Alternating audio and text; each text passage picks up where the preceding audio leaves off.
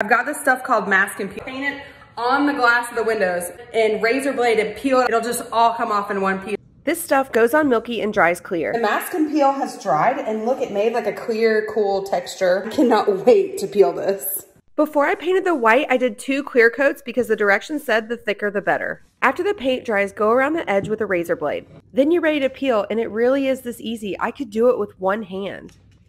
And confession, I am a fingernail polish peeler, so I could do this all day long. Look, oh my God, that's so satisfying. 10 out of 10, I would recommend this stuff.